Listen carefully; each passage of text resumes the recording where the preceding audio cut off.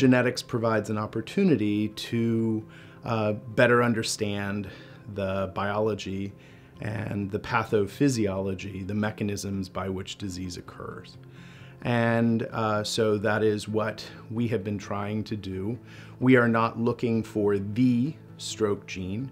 We are looking for genes that contribute to stroke risk and hope that by identifying these genes, we will better understand the mechanisms of disease, and then this may lead ultimately to targeted therapies.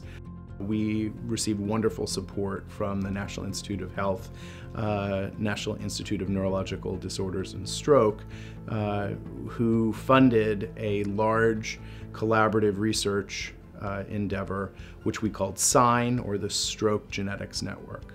SIGN brought together a group of investigators, initially in the United States, to amass the largest number of ischemic stroke cases with genetic information that we could find. The project required a twofold attack. The first was to recategorize or subtype the ischemic strokes of all of the cases included in the main analysis.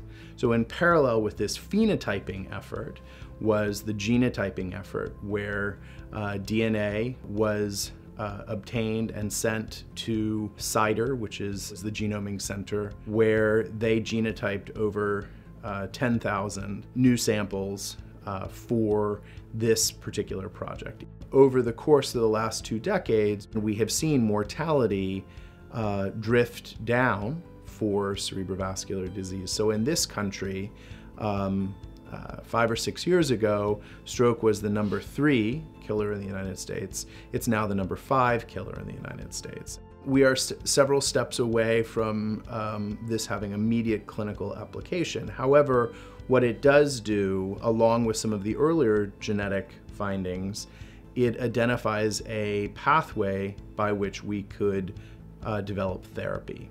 Tetraspanin 2, which is the gene which is closest to the area of association in our study, had never previously been associated with ischemic stroke.